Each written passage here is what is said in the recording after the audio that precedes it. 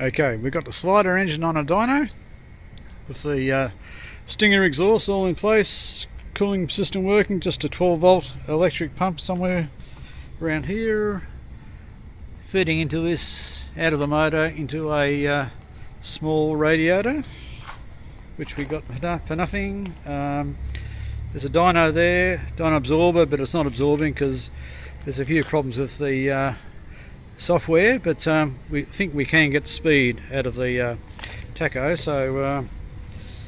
So we've got 12 volt power supply for the water pump and a computer which can only display speed at the moment. So with that we've got a throttle